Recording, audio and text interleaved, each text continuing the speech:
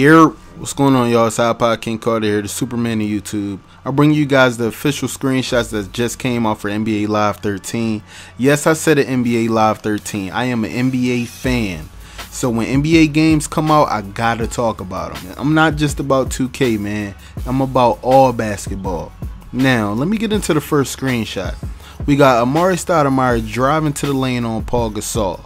Now, just looking at the screenshot itself, I like the way they got, I think that's B Diddy in the background. Some people say that NBA Live players can't stand up straight, that they got to be slouched over and all of that, knees bent.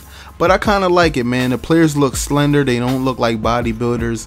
And the only thing I don't like about it is the jerseys. I'm going to get more into the jerseys in the next screenshot. Trust me. Now, in this screenshot, you can tell from the jerseys that they look like they're glued to the actual player. They don't look like, you know, they flutter, like they move themselves, you know, stuff like that. But the players look kind of good to me, man. Tyson Chandler, for instance, his head is kind of big, but his hair looks realistic. His tattoos look realistic. He doesn't look like he just came fresh out of the tattoo parlor. So I do like that kind of detail in the players. Now let's get into the next screenshot with my boy B Diddy. Now check out B Diddy. You can't tell me that don't look like B Diddy, yo. He got the full beard. Of course he not tatted up. He don't look like a bodybuilder. I like the way that the NBA players on Live don't look like bodybuilders opposed to 2K.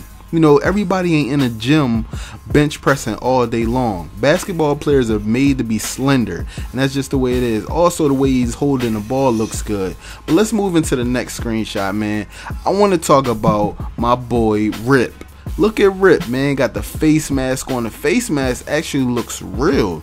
Check out the glare on his cheek from the lights hitting the face mask. The headband looks good. His hair looks good. Like I said, the tattoos are looking good. But look at the players in the background. Why their knees look like that? It look like they wobbling.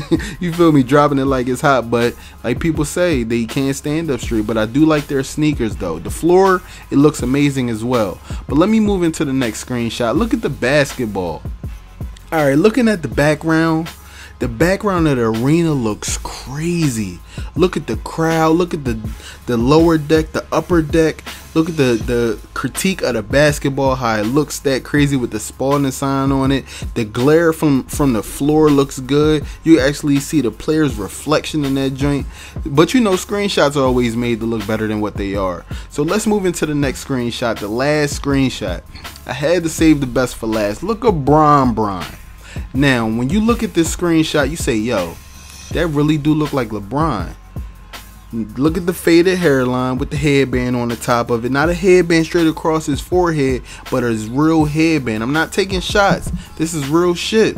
You got the cast on his arm. His tattoos look official. His facial hair look official. That really look like LeBron, y'all. Real talk, the graphics, they looking kind of good coming from EA with these close-up shots. But that's the end of it, man. That's all I got for y'all. I hope y'all like the official screenshots. I hope I didn't talk too long and, you know, wear y'all on. Y'all could have muted me. Y'all really could have. But I just wanted to give y'all my ideas on NBA Live 13. The thing is, you guys, I will be trying to get both of these games. So I'm telling y'all right now, it's going to be a hot winter, yo. Because I'm going to be in the crib playing these games all day. But I'm out, y'all. Peace.